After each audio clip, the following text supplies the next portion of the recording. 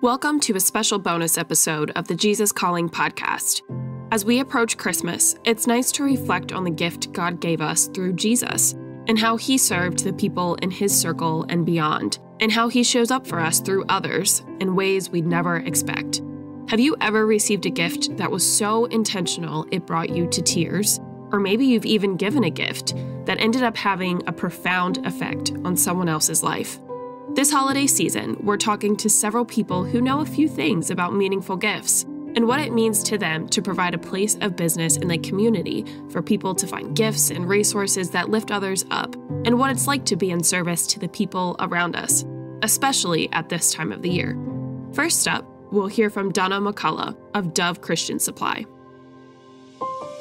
My name is Donna McCullough, and I am a second-generation owner of Dove Christian Supply in Dothan, Alabama.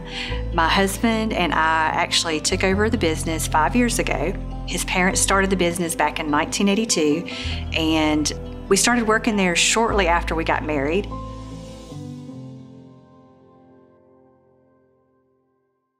Here I am, 30 years later almost, I guess, working in the Christian bookstore that I used to shop at when I was a teenager growing up, sharing God's love, encouragement with my community, providing Christian resources, just trying to encourage this world that needs all the encouragement it can get, to be honest.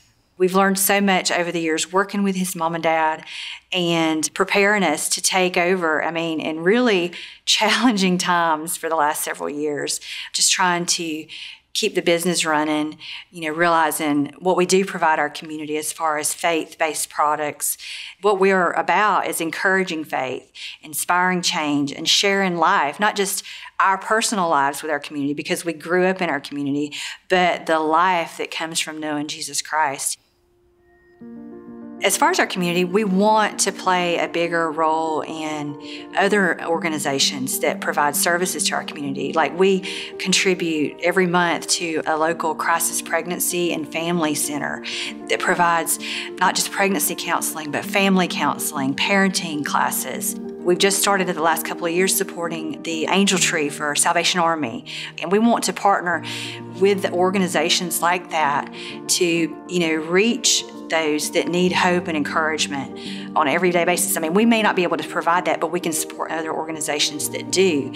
But besides that, just being a place where people can come in to find hope, find encouragement. We have so many people that walk through our doors that, well, they're amazed by the product we have, but they say that I feel God's Spirit here. So, we want to try to be that refuge. They can come, even if it's just a shop and get a few moments, but find something while they're there to help them in their faith walk and encourage them on their way.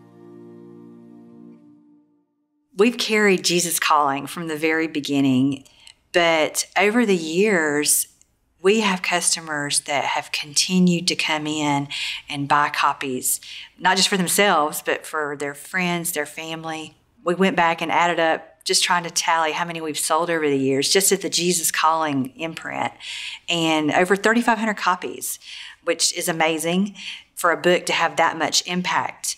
That's 3,500 people that have encouraging words that they can turn to and feel as if Jesus is speaking directly to their hearts. We've asked customers, it was like, why do you buy this? And they say, every time I pick it up, it's like just what I needed for that day.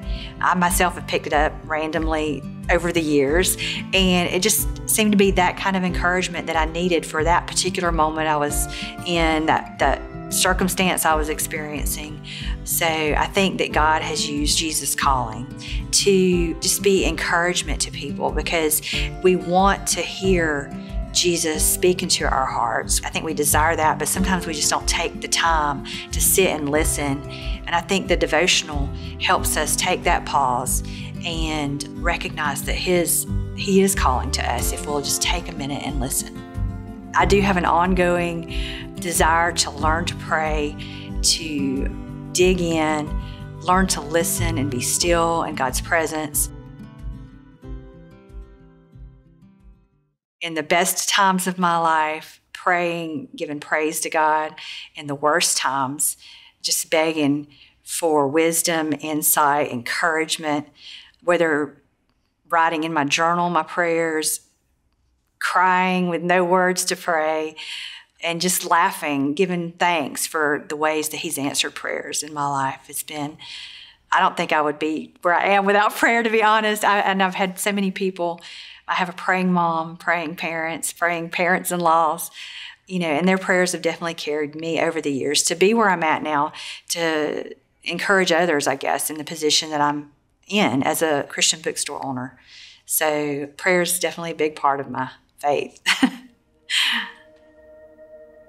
Over the last couple of years in my prayer life, I've just prayed for God to give me the wisdom and the strength to each day remember to focus on Him, to trust Him with things that I cannot control, to lean into His word and His guidance, into what can I do to make a difference in someone's life? How can I grow closer to Him? And just how I can keep my eyes focused on what He has in front of me to bring Him glory as I learn to just grow in my faith, become more in tune with Him, I guess. Susan Lewis, co-owner of Logos Bookstore. My name is Susan Lewis. My husband Rick and I own Logos Bookstore in Dallas. We've been serving the community. The store's been there for 48 years, and we've been apart for 42 years. So it's what we do. I'm the gift buyer, Rick's the book buyer, and we love being able to be with our customers every day.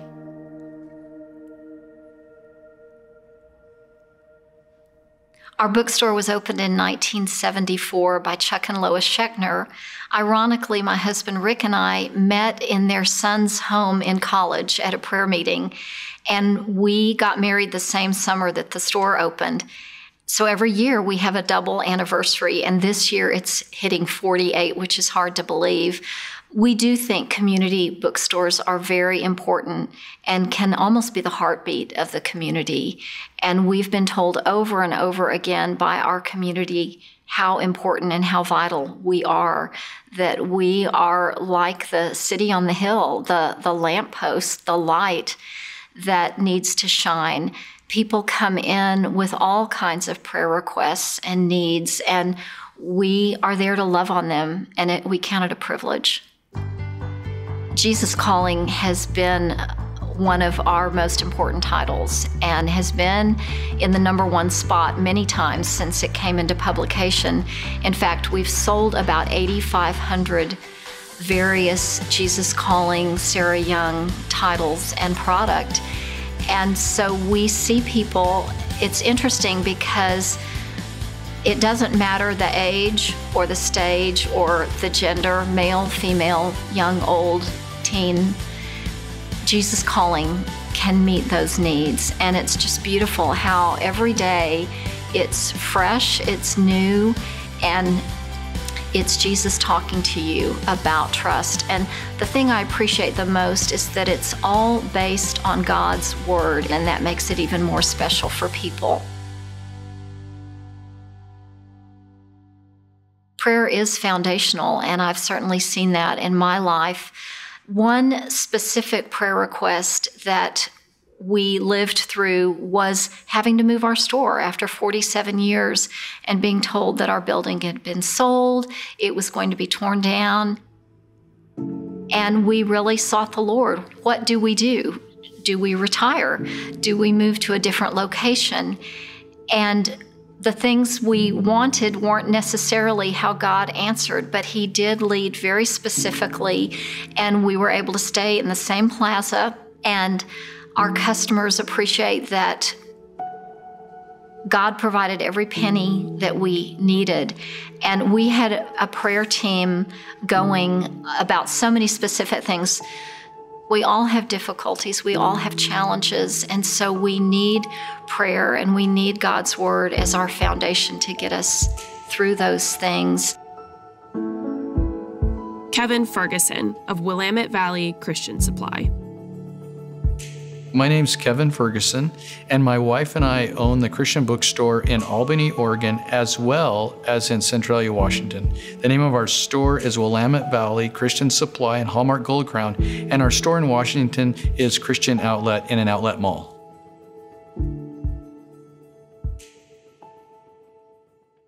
The store was already established. I'm the third owner, and the two owners previously are mentors of mine. I feel very privileged to be able to continue their legacy. So my wife and I were able to get the store in 2014. It wasn't something that I was planning. My wife and I were looking for a pastoral position at that time. I had just stepped out of a youth pastorate role at First Baptist, and we didn't know where God was going to take us next. But one of my college pastor friends came in and said, the Christian bookstore in Corvallis is hiring a manager. And I needed to put food on the table. I just finished seminary a second time, so I went down, applied, and got the job. That was in 2009-10. And then in 2014, by the grace of God, we were able to acquire the store there in Corvallis. And God saw a bigger platform. We get to now pastor and shepherd in the community like none other. And we have been so honored to be able to be a part of the ministries throughout our community. We also, though, have seen in the last couple of years where our store is a place of refuge. And people come, they just need a break. They want to come into a place where they can look at a book, maybe see something on the wall, but just kind of get out of the hardship of life. And we've been able to minister that way. Probably my most impacting story that made a huge difference in my life of understanding why God has put me in the store as a bookstore owner is when a lady came in. She was wearing that familiar hat. I knew what was going on. I was a little nervous to ask. She wanted some Bibles. I went back and helped her.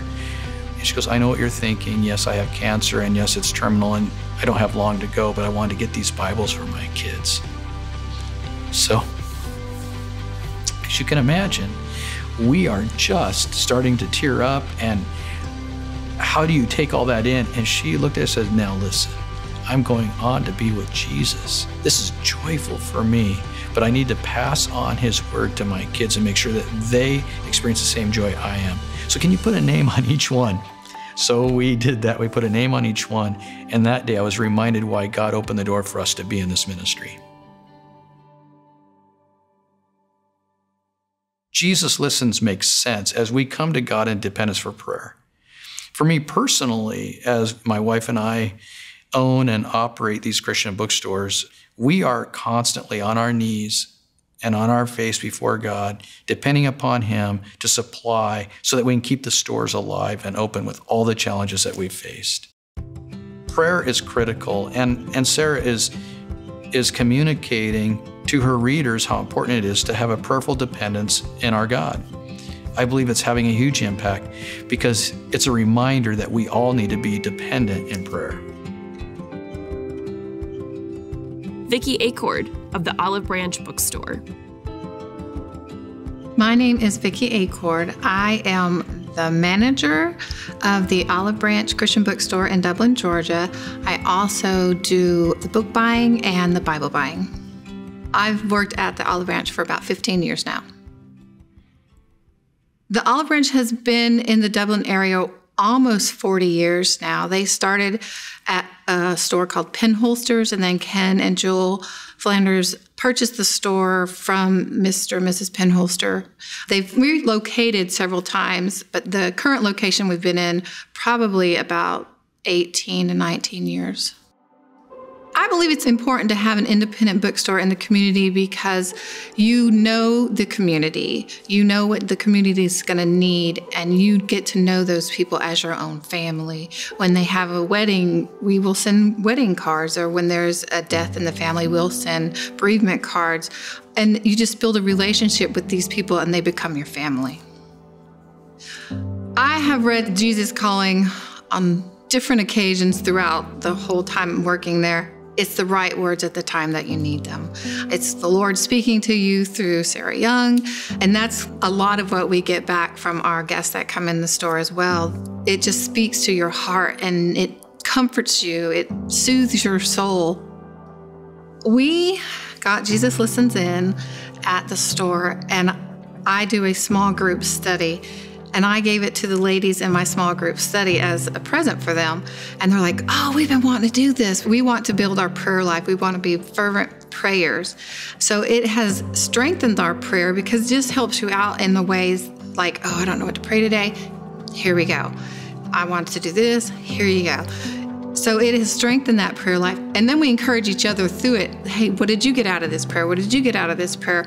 And we just talk it through it as well. And it's just helps build your prayer life and strengthen your prayer life that much more. Dennis and Andrea Lovern of New Covenant Bookstore. My name is Dennis Lovern. This is my wife, Andrea. We own and operate New Covenant Christian Bookstore in Shelbyville, Tennessee. We've been doing this for 28 years, just serving a small community.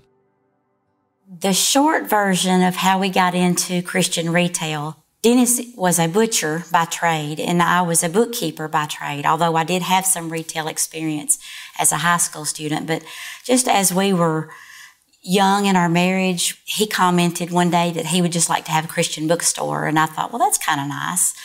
But I wasn't anywhere to the point of wanting to leave my bookkeeping job. But the more we talked about it and planned and everything, it just seemed more like God was calling us to do that. And so after we'd been married, I guess about 6 years, we just decided to step out, and we had a friend at church who had a connection with an organization for independent Christian bookstores. And so we went through that process to feel like we were being called to it. And just from there, everything just kind of fell into place with God's timing. We get to know our customers, and we're able to get products that we know suits what's going on in our area because we get feedback from our customers. We know what's happening in their lives, and we can steer them to books or products that are appropriate for what they're going through. And I don't know that you get that feel online or in a secular bookstore. I guess the thing that I've noticed the most with the Jesus Calling book is that when somebody purchases it for themselves, it's just a matter of time till they come back in and they're buying it for somebody else, because they'll talk about how it impacted them. And what we always hear was, every day when I read it, I feel like it was written especially for me on that day. And everybody says that. We had one gentleman that I don't know how many he purchased. He would get them a case at a time to give to people. I think that's the only gift he ever gave anybody. He believed in it so much. With all of the craziness that's going on in the world around us, I think people are recognizing the importance of direction from God, and I think it's making people spend more time praying for their personal lives, for their decisions that they make. And of course, we pray for our children and now our grandchildren. We understand the importance of prayer for the people that we care about. Thank you for listening to this special bonus episode as part of the Jesus Calling podcast. Be sure and follow the Jesus Calling podcast so you can hear more stories. For more information on Jesus Calling and Sarah Young, please visit JesusCalling.com or visit us on our social media channels on Facebook, Instagram, and Twitter.